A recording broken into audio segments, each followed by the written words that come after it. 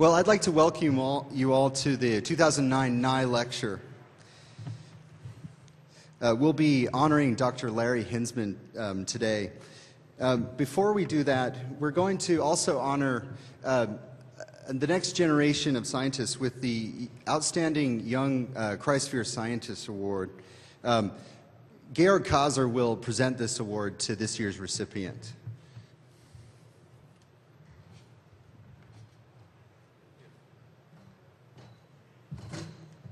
It is very much like last year. There is first an announcement of a young scientist, and then the name is given for a person that is not young anymore. Thank you very, very much.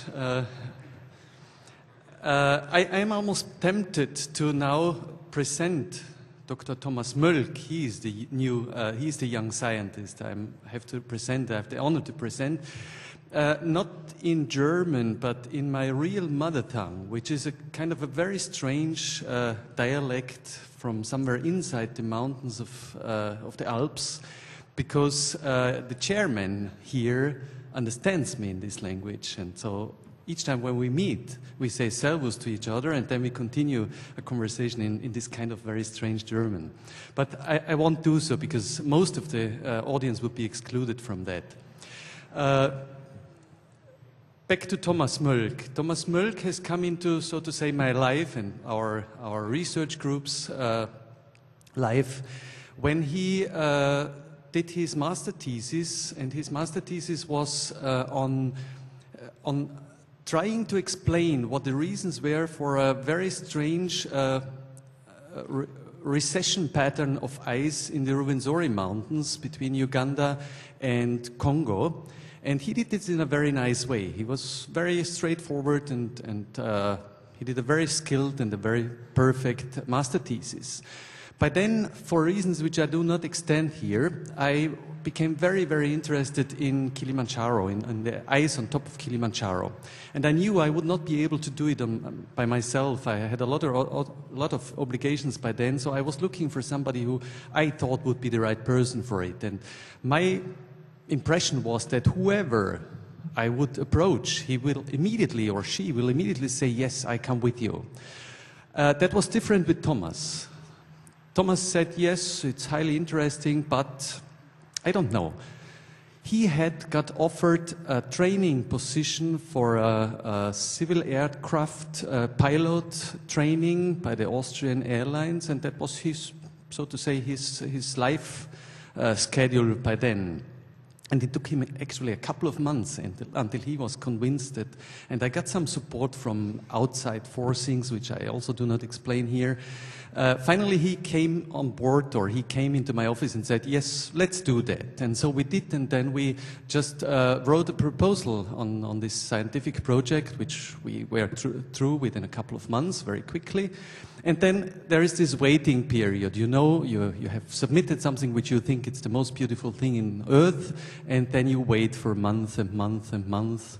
And Thomas did something very interesting. He sat down, got in contact with Doug Hardy from Massachusetts, who had already collected data from Kilimanjaro, and by the day we have got this proposal accepted, he had been out already with 3 papers in very nice journals, Journal of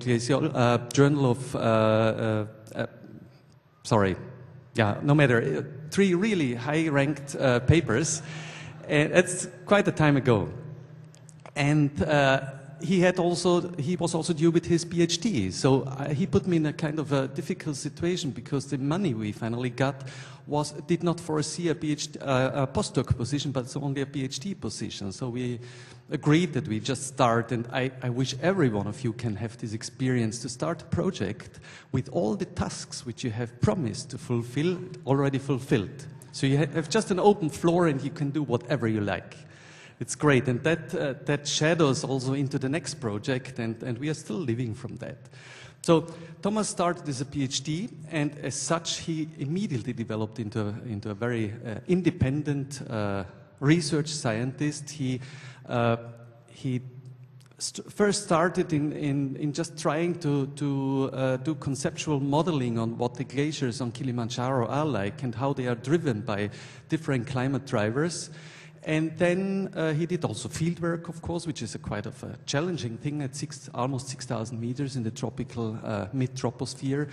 And he immediately understood that just going into sophisticated mass balance modeling is not enough. There are drivers there which are only to be understood if somebody goes into the atmospheric sciences, from meteorology, boundary layer meteorology, to large scale or mesoscale, and then large scale climate dynamics. And so he didn't hesitate to just go step by step and do all that. And by doing so, I think he really opened, on the front of the cryospheric research, he opened the field of multi-method, multi-scale approaches, which I think will lead or can lead our science into just new levels of understanding. So Thomas is also a great great team worker. I experienced that from the beginning when he was just a student. We had to supervise him, but immediately he went into a kind of a social component in our group. And then he also extended immediately in a person who helped me supervise the others. And he did more than anyone else open our windows and our doors to the world, to the outside world, and to sciences not only focusing on cryospheric sciences alone. So this is something he really brought into our group, and he really does still. So he has a lot of cooperations around the world, which are very much to the benefit of what we do in our group. He not only did perform science, he also, all of a sudden, I got an email with an attachment, and that was a theater play. It was highly interesting to read. It took me that evening, not working on science, but reading this play. It was highly interesting. He also composes music. He writes lyrics and prose, I think a little bit less than before, because he is now very much into professional science. To make the whole story short, the last year's, or this year's 2009 publications from the from the Journal of Glaciology to the Journal of Climatology to the to the Quaternary Journal of Royal Meteorological Society just reflects and mirrors his broadness, his high spectrum, this broad spectrum of approaches and skills. So Thomas, I am very happy and I'm very glad, and you allow me to be also a little bit proud to introduce you to this award giving, and I will just hand over now to Jason Box to fulfill this or to bring this to a happy end. I hope this is just one benchmark on a very promising career that I hope I can accompany you for a little while.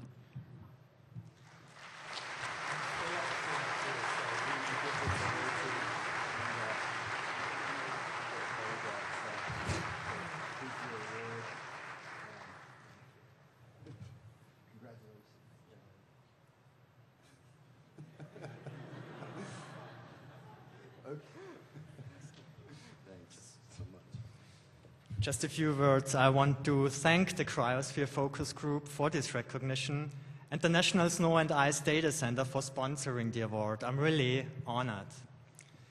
There are many people who have helped me over the past few years, so I would like to take the time to emphasize 3 of them. Georg Kasa, who really formed me as a student, as you just heard, as well as Nicholas Cullen from the University of Otago and Douglas Hardy from the University of Massachusetts. I also want to acknowledge funding from the Austrian Science Foundation, Kurt Kaffy and Matthias Wüi, who wrote supporting letters, my working group at Innsbruck, and the wonderful people behind the scenes, by which I mean my family and my friends. And my last word is that the work over the past 5 or 6 years on Kilimanjaro was truly intense. But on top of that, it was also just amazing fun to study the ice fields on Kilimanjaro and tropical climate change. So I hope everybody can have fun doing science. Thanks again, I really appreciate it.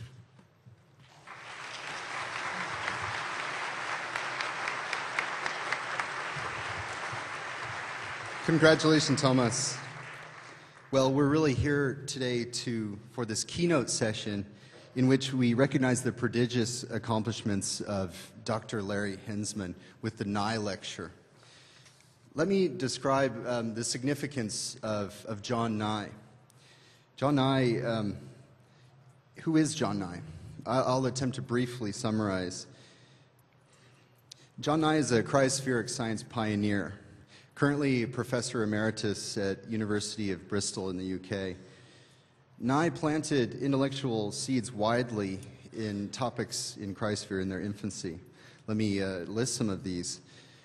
John Nye developed a new theory in the early 1950s that ice deformed irrecoverably.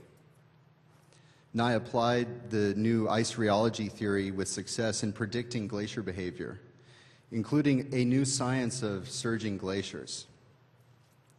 What is today commonly referred to as Glenn's flow law is more appropriately named the Glenn-Nye flow law that remains in widespread use today. Nye further studied water flow in ice more than 50 years ago, a topic that's today still receiving critical attention. Nye made other pioneering work in investigating dynamics at the bed of glaciers. So-called Nye channels are those formed in the glacier bed in the ice, in contrast to Ruthlesberger channels that form in the overlying ice. Nye channels are in the underlying rock. Like John Nye, Larry Hinzman is a pioneer and has made contributions to cryosphere science. Dr. Mark Serez will introduce Larry Hinzman. Thank you. It's an honor to be able to introduce Larry. Many of you already know Larry, of course. He's, of course, the director of the International Arctic Research Center at UAF Fairbanks. And I've known Larry for many years, probably at least 20 years, I think now, both as a colleague and a friend. I remember once asking him where he came from, and he said, well, nowhere, really. And for someone coming from nowhere, he really has come a long way. Got his bachelor's degree in 1979 at South Dakota State University in soil science and general chemistry.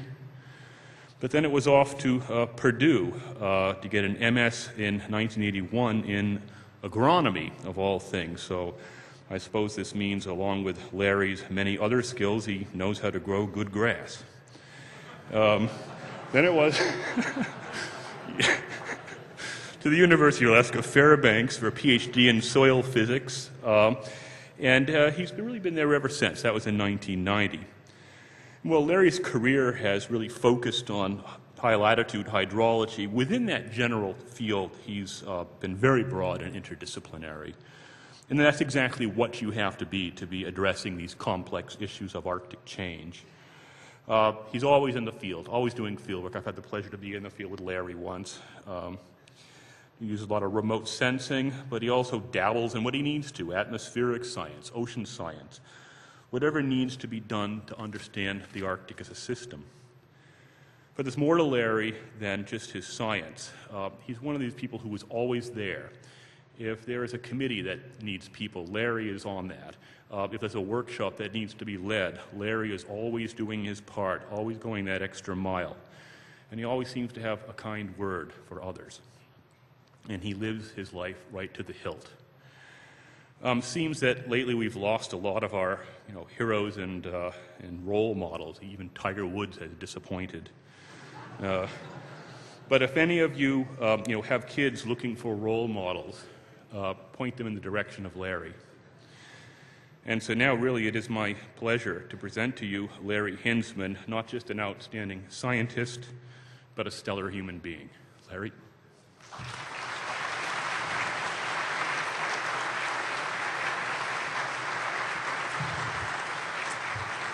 Well, thanks, Mark and Jason, and for all of you who've come. I'm incredibly humbled to be here. I think, as I've said to several people, I think they really pulled the wrong name out of the hat when I was selected. But I appreciate this recognition. I will try to make a good presentation today. So I want to acknowledge so many of the people who have contributed to this. Arctic research has been blessed with some incredible talent.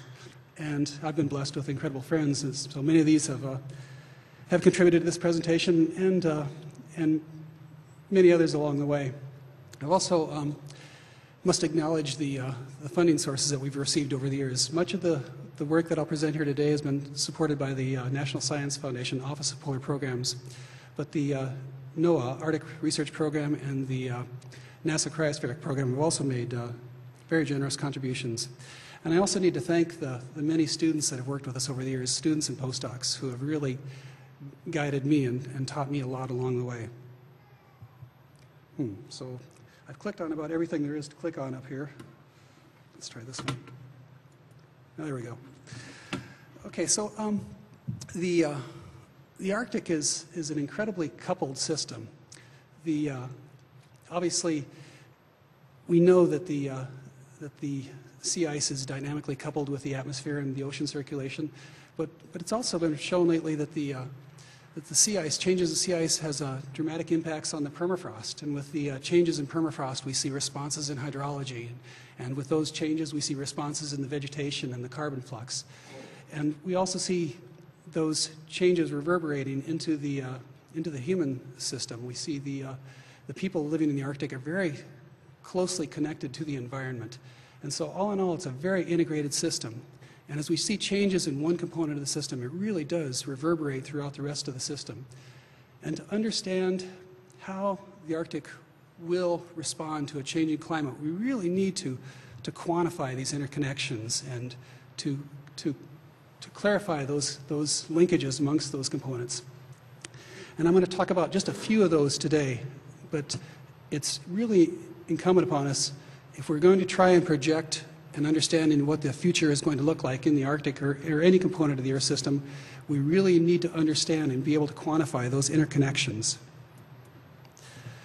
This is a paper that was just published last week in JGR, Biogeosciences, with Jennifer Francis as lead author.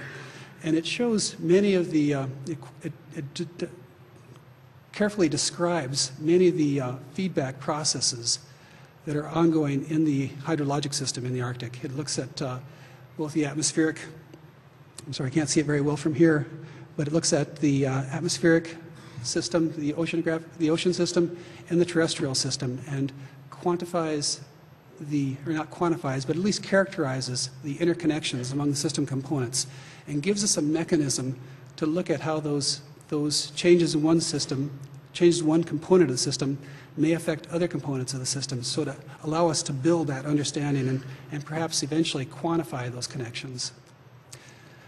So today I'm going to talk about many of these components of the system, and I'll just touch on a few of them. I won't go into the detail that are described in the paper, but I'll refer you to that paper.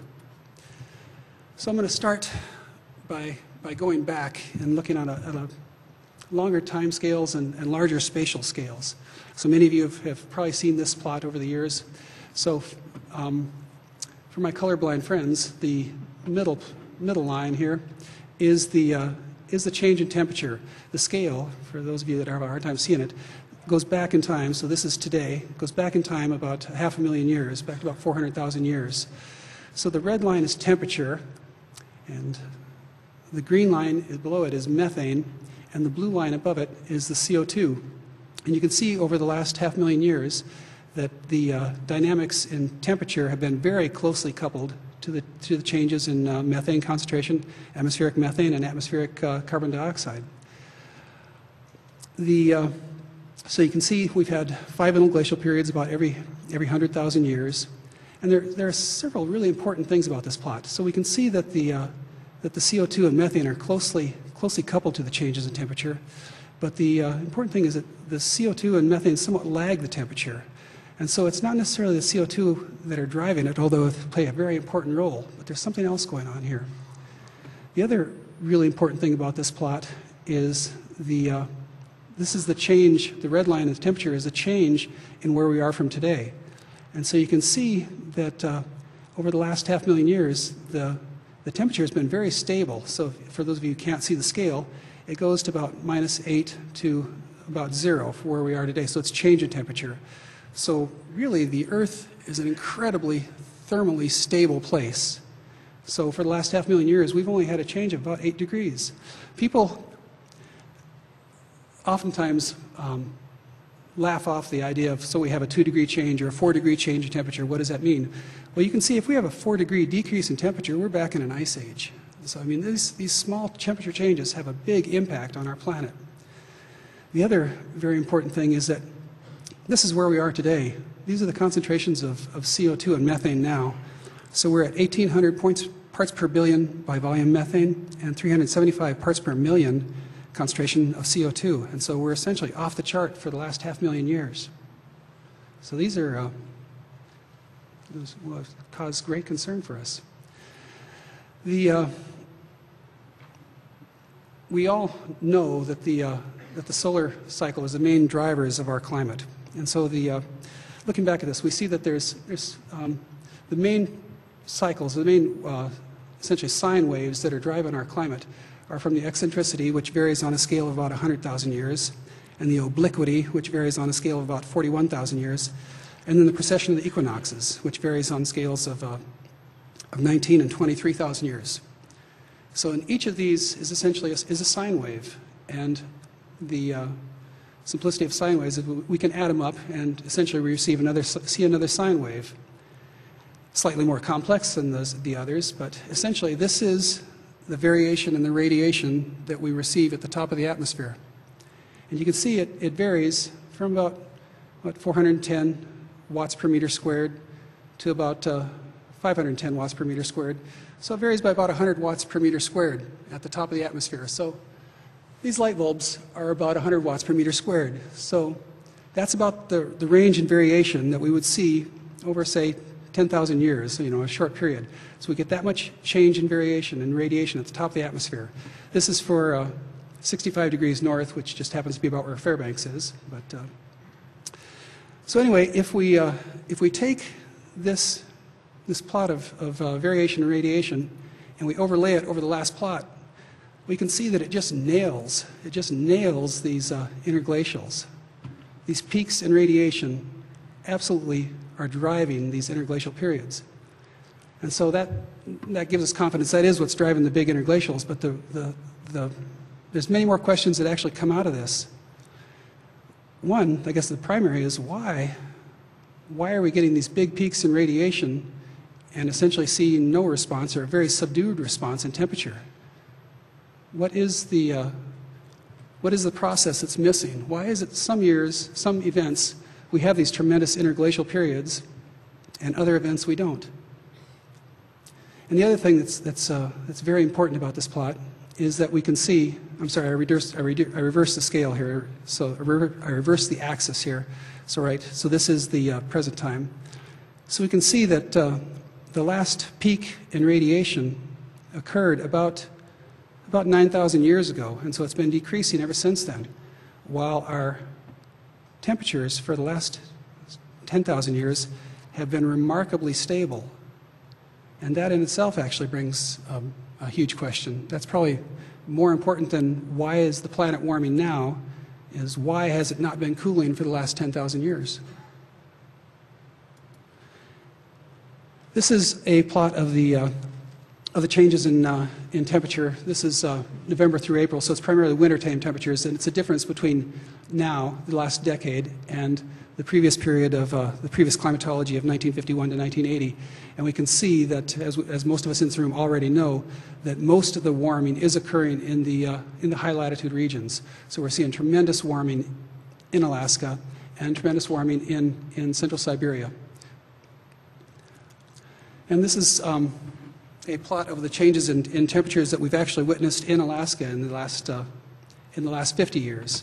So we're seeing a tremendous amount of warming all across Alaska. The average, this is in Fahrenheit, the average increase in temperature in the state of Alaska has been about 3 degrees Fahrenheit, which is about 1.7 degrees Celsius.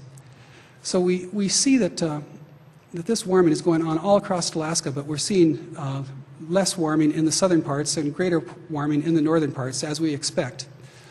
Now, the consequence of warming is dramatic throughout the planet, but it's even more of a factor for us in the northern regions, in Canada, Siberia.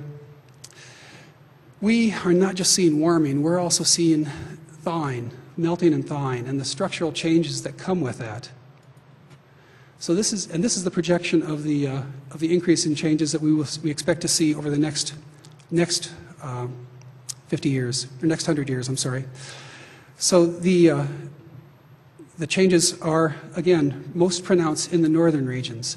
Now the consequence of this plot is that essentially what this will do is this will take our entire state to above freezing, to above thawing. So we will see massive thawing and melting throughout the state, and with the associated changes in the structure, in the ground surface that will accompany that.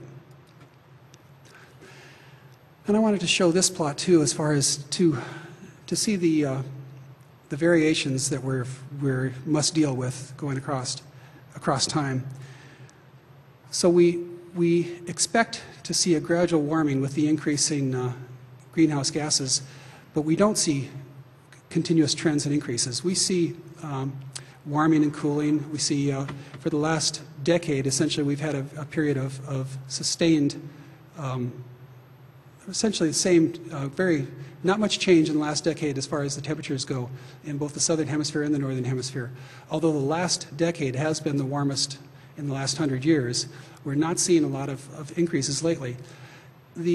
One of the consequences of this is that our society the people in government, the people who are making the decisions, are being convinced or being informed that the climate is no longer warming. And the important part of this is that we really need to be able to predict what these ups and downs are. Although we may tend to see a continued increase in temperatures, we are going to see warming and cooling periods, and it's really important that we are able to predict these downturns, that we are able to predict and explain why we're getting cooling periods, and to be able to project those into the future. This is a plot of the expected changes in precipitation for the Arctic regions. And we can see that in the next 100 years, we do expect to see increases in precipitation throughout the year, but more increases in the wintertime than in the summertime. This is consistent across most models. Most of the GCM models do predict increases in precipitation, but from my perspective, the increases in precipitation don't necessarily mean increased wetness. Other models do predict increases in storm events too, as far as we expect to see increases in precipitation, but also increases in storminess, increases in extreme events. But as I was saying, the ecological experts from around the world have been arguing about whether this increase in precipitation will also cause increases in wetness. And unfortunately, this is about where we are right now, in that although we do expect to see increase in precipitation, we can't necessarily say that it's going to be increased, it's going to be wetter. And I'll explain what I mean by that.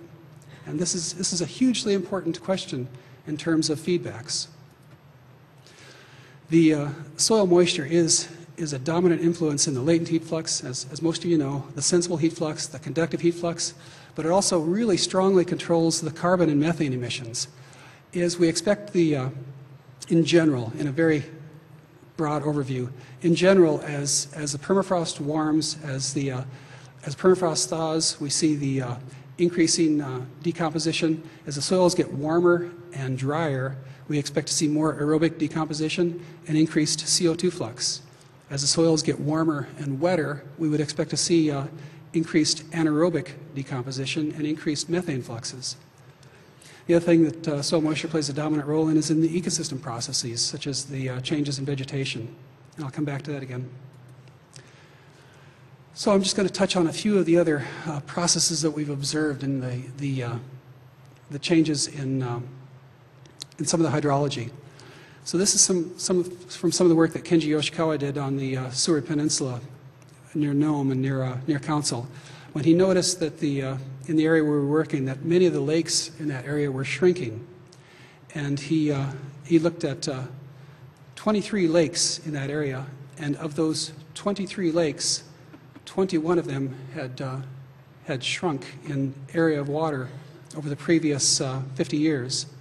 And of the two that did not shrink, that did not get smaller, the surface elevation of the water, of the pond, of the lake, was at the same elevation as the groundwater. In those two lakes, I'm sorry, in the 23 lakes that did shrink, the pond elevation was above or at a greater elevation than the groundwater levels.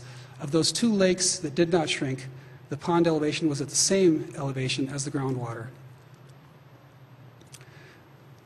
We did some geophysics, some ground-penetrating radar, and put in some boreholes, and we discovered that below these lakes there was a talik, or a talc. That is a zone of unfrozen soil within the permafrost. And essentially what that talc had allowed is that it allowed a connection from the lake through the permafrost and allowed a mechanism, allowed a pathway for those lakes to drain. And essentially what happens is that as the soil's thawed with the gradually warming, the active layer, that is the zone or the soil above the permafrost that freezes and thaws every year, the active layer got thicker and thicker, and the soils actually gradually began to drain and dry until eventually a zone completely thawed through that allowed the perched pond, we call the ponds or lakes that are above the permafrost to be perched, until that perched lake was able actually to drain to the underlying groundwater. And so those ponds shrunk. So the permafrost exerts the dominant influence on the hydrology and ecology in the Arctic regions. And so the changes in permafrost essentially really do have essentially a cascading effect. As we see changes in permafrost, then we can see the responses in the hydrology, see the responses in the ecosystem, see the responses in the local surface energy balance. And as those changes occur over larger areas, then eventually they become regional effects and eventually may indeed have global impacts on the climate.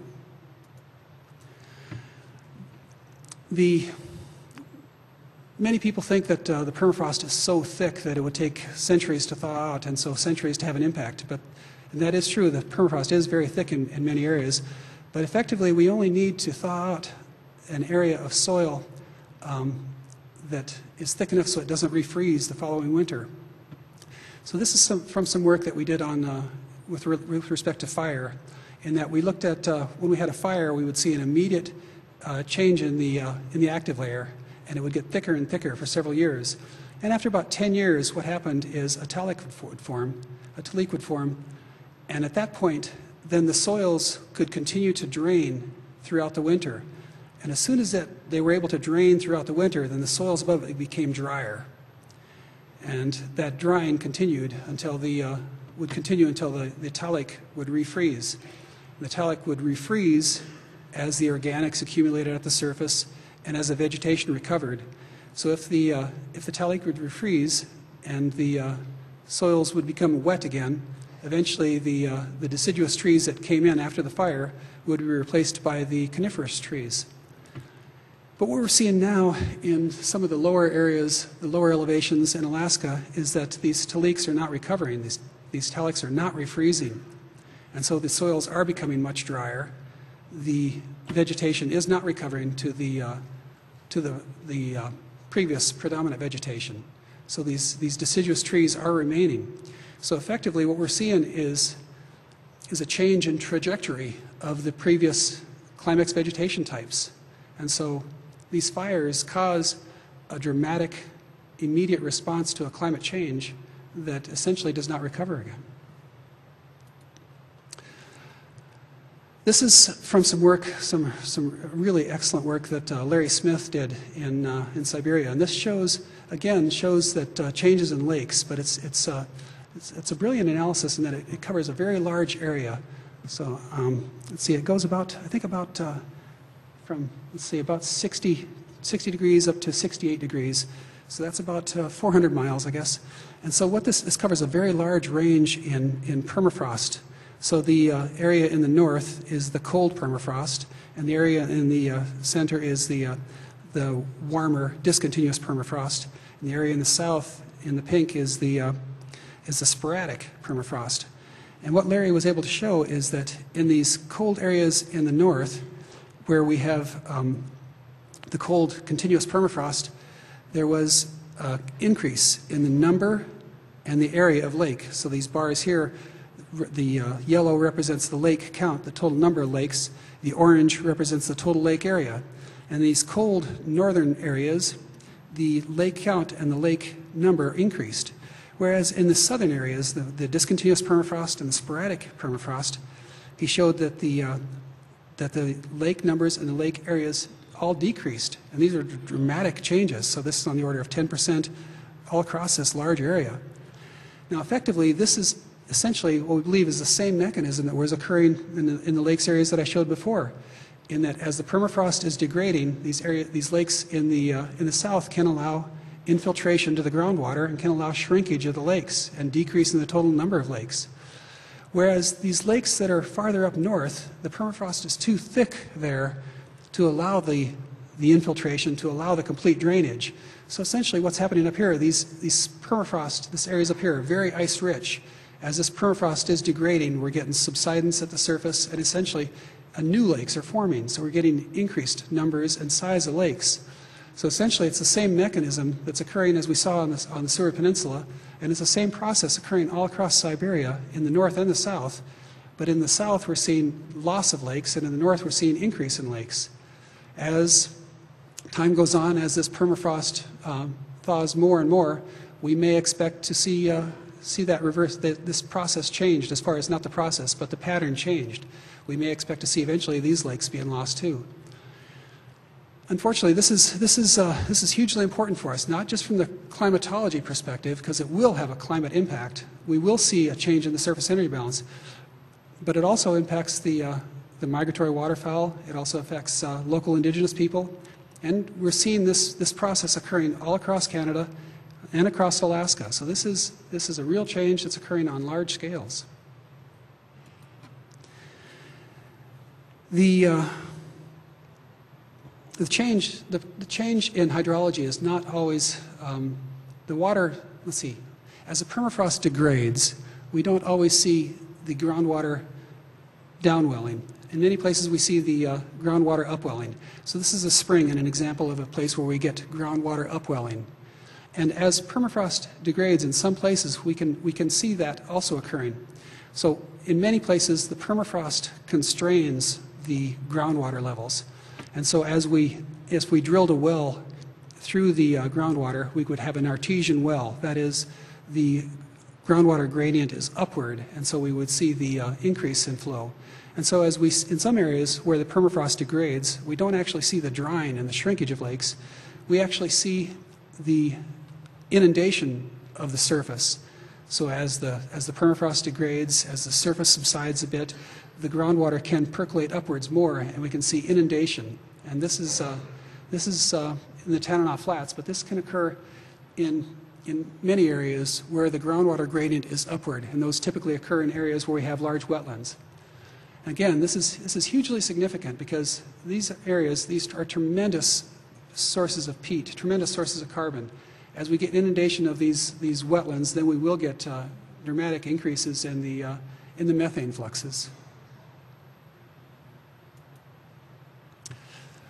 Again, this is kind of following up on that same point. In much of interior Alaska, much of interior Canada, much of southern Siberia, we have discontinuous permafrost. That is, we see the permafrost, the blue color represents permafrost here. We see permafrost on the north slopes, and we see permafrost free on the south slopes. And we see huge differences in the like I said, huge differences in the local ecology, huge differences in the surface energy balance, just based upon the presence or absence of permafrost. Where we have permafrost, we have cold, wet soils. We have cold, wet soils, we have large peat accumulations. There's low decomposition of the organics, so the carbon accumulates for many centuries. Where the permafrost is absent, we get infiltration of the groundwater, the soils are much drier, and so the duff layers are much thinner. And so we can more or less project what type of changes we may expect to see as that permafrost degrades. So we will expect to see increased decompositions of the organics. We expect to see changes in the in the base flow, we'll get more infiltration of the water to the groundwater, and so we'll have more stable base flow. On these areas that are in permafrost-dominated watersheds, we see very flashy responses, and so we will see dramatic and significant changes in the local hydrology. This is just an example from some work from Bob Bolton showing the changes in the hydrograph of these watersheds. So for a low permafrost watershed, these are all on the same scale, specific discharge. So of a low permafrost watershed, we see a fairly significant amount of base flow throughout the summer. But in these areas that are dominated by permafrost, we see almost zero base flow, but we see very flashy responses to storm events. These watersheds are all very close to each other. And so we can kind of project how that will change, how our watershed responses will change with degradation of permafrost. I think I'll skip over some of these. I also want to talk about some of the changes that we see in the vegetation. So this is from some work that Matthew Sturm did with Ken Tape and Chuck Racine, and it showed a significant increase in shrubs over the last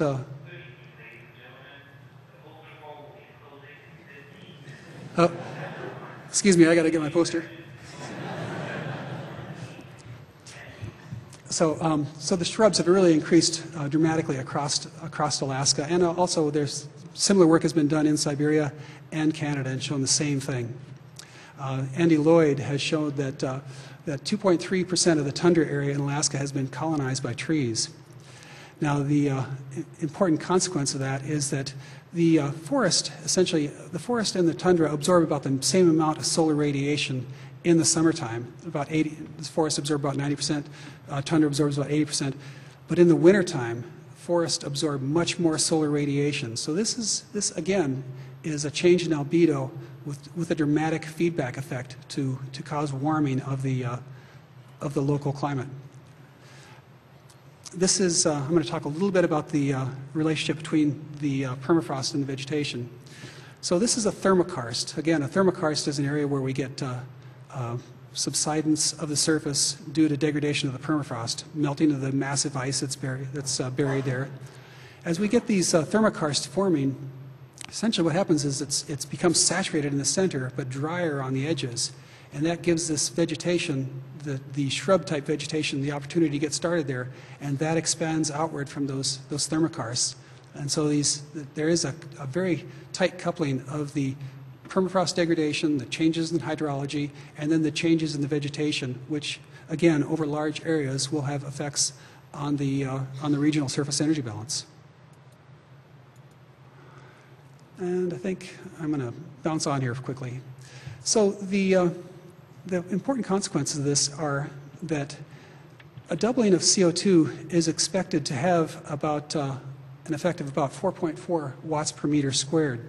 However, this is from some work that Evgeny Uskirkin did with Dave McGuire, and they showed that that in the next 100 years, the changes that we can expect to see from changes in snowmelt, that is earlier snowmelt and later snow return, and the changes in biomass actually add up to almost an equivalent effect to the changes in CO2. So we can get about 4 watts per meter squared changes in CO2, I'm sorry, 4 watts per meter squared of warming just due to these changes in snowmelt and biomass.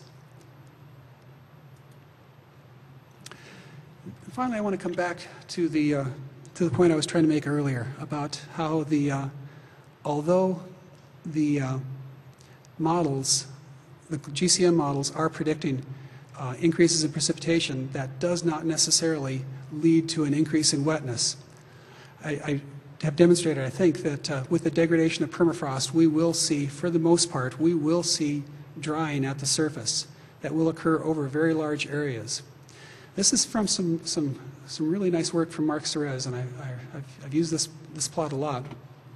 What this shows, actually, is that, so Mark did this work in Siberia, and it shows that in the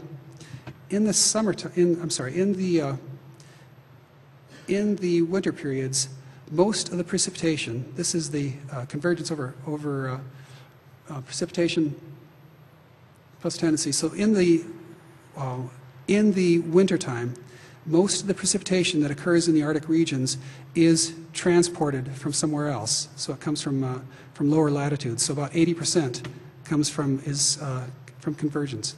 Whereas in the summer times, about 80% of the precipitation comes from recycled evaporation.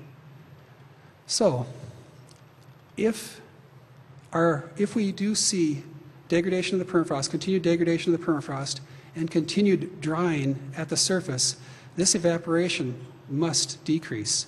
And if this evaporation decreases, then we would expect that precipitation also has to decrease. And so I think this is an important component of the GCM models that's really not incorporated correctly at this point. And again, another important feedback mechanism that really needs to be addressed.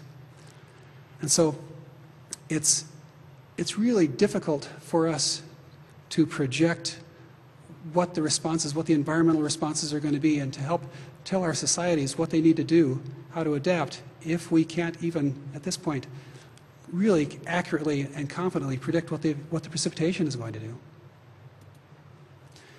Finally, one last feedback mechanism I want to talk about is the changes in runoff.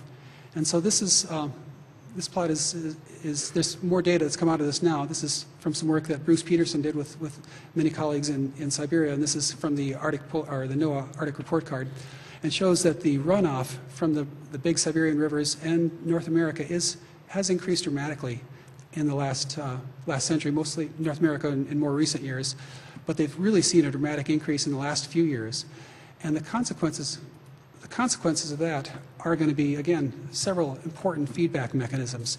As we see increased discharge, we will see changes in sea ice, decreases in sea ice. We'll see changes in the biologic activity. With the changes in biologic activity, we can see increases in fluxes of dimethyl sulfide and other gases, which will affect the amount of clouds. In the wintertime, the increase in clouds will have a positive feedback effect. We'll see warming of the surface. In the wintertime, we'll see a negative feedback effect with greater reflectance to the surface. But again, these changes in hydrology do have broader consequences as far as the number of feedback effects. One of the last things I want to talk about is the permafrost itself. So this is, for those of you who have not worked in the Arctic much, this is really typical pattern ground, it's called. At the intersections of each of these polygons is a very massive ice wedge.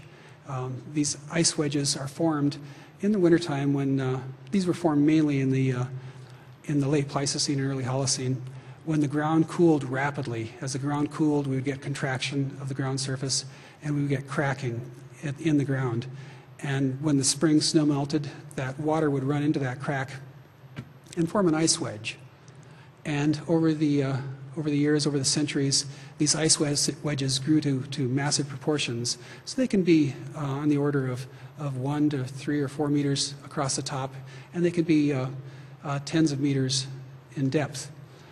The tops of the ice wedge typically occur at the top of the permafrost, or the top of the maximum depth of thaw that has occurred in recent years.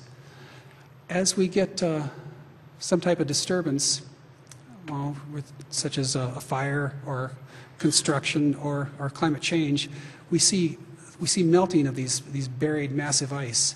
And depending upon the local topography, we can get formation of ponds or streams or some other changes in surface topography.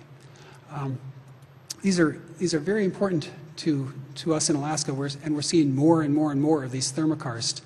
Effectively, as these thermokarsts form, what they can do is they can gather water and effectively become new stream channels. And so we can see real-time geomorphology that are occurring in Alaska with the degradation of permafrost, with the subsidence of the surface. And with this changes in surface topography, again, we see changes in soil moisture, changes in drainage, and another feedback mechanism. This is a plot that Vladimir Romanovsky gave to me, and it just kind of displays the changes in the permafrost structure. So the the near surface temperatures around Fairbanks are not so cold, -6 to -2 degrees Celsius, but the temperature below the snow is actually pretty warm. It's like 0 to 1 plus the ambient temperature, 0 to 3 degrees above freezing. And then we have tremendous buildup in the peat below that. Below the peat is the active layer, and it is at this point, at the permafrost table, where we have the most ice-rich conditions. We get the migration of water throughout the summer to the freezing front, and so the massive ice builds up right here. And with that thick ice layer, eventually what we get is a shear plate, a shear zone. You may or may not know that in 2004 and 2005 we had tremendous fires in Alaska. It was very hot and dry. That same year, those same years, we also had many landslides in Alaska. What would happen is we would get a shear zone at the top of the permafrost, so at that 50 centimeters or 1 meter thick, and that surface we would get perhaps it would thaw down into that shear zone. We'd get some rain or something on the slope, and that surface would slough off, and that would expose the ice-rich permafrost below it. So that landslide occurred in 2004, and this image was taken just a year and a half later, and we can see for scale there's a person right there, and so you can see the amount of erosion and thermal fluvial mechanical erosion that occurred in just 1 year. So it's no longer a thermokarst, it's called a retrogressive thaw slump. So tremendous amounts of sediment are coming out of these thaw slumps and having big impacts on our rivers. Unfortunately, this is just upstream from a sheefish spawning area, and the consequence of that is sheefish do not spawn in muddy waters, and so it had a big impact on that spawning area, on that fishery. And it also had big impacts on the village that was just downstream from there, because they had really good water before this, but following that thaw slump, they had to change the filters in their water treatment system 7 times a day. And so these have huge consequences to our society. So, from my perspective, this kind of sums up our issues, in that we have a tremendous weighty problem to deal with. And so these are us. These are the researchers who are trying to resolve this problem. And none of us can do this alone, but together we can figure this out, and we can come up with a good understanding of the dynamics of climate change, and to be able to develop this predictive capability and the ability to help our communities, help our societies understand what the changes are coming and prepare for them. I guess it's one last thing I wanted to say as far as the consequences of climate change in Alaska aren't all bad, in that this is my old dog team, and this is my new dog team. And with that, I'll thank you, and I'll be glad to take any questions there are.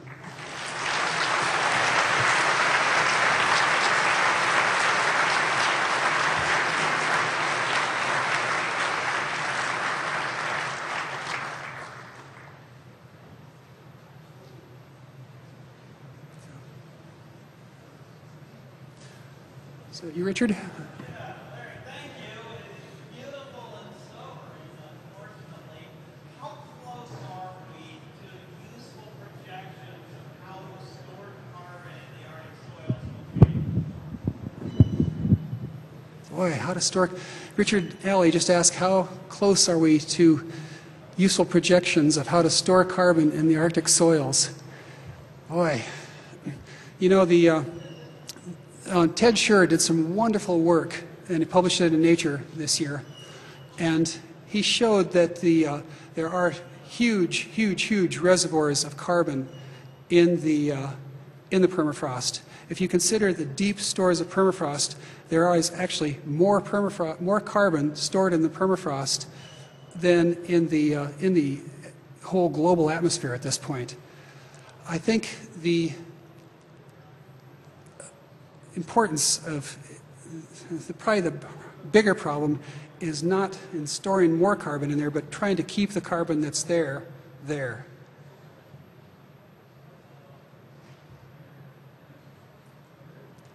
Larry? It seems like the interaction between surface water, permafrost, and groundwater systems is the big unknown at this point. What in your opinion are the big research questions we should be asking?